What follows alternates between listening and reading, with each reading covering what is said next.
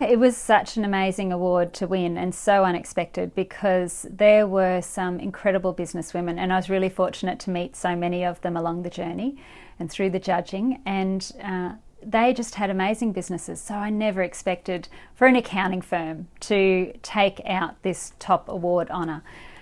It's been a great thing for Acceler8, and it certainly gives me a great opportunity to talk more about what I'm super passionate about, and that's women in business, and also empowering women in business through financial literacy.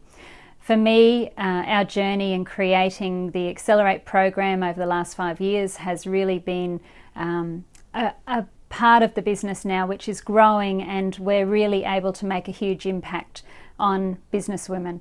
So we have a great program that combines, I guess, my gift of being able to inspire people and to make them think that they can achieve far more than what they think is possible. And then we actually back that up with my skill set of being an accountant. We can take the numbers, we can build the strategies, we have the bulletproof financial information that can actually show them how they can get from where they are to where they want to be. And so that combination makes this program super special, and we're so excited to be able to run that program and to impact as many business women as possible to help them achieve their financial goals.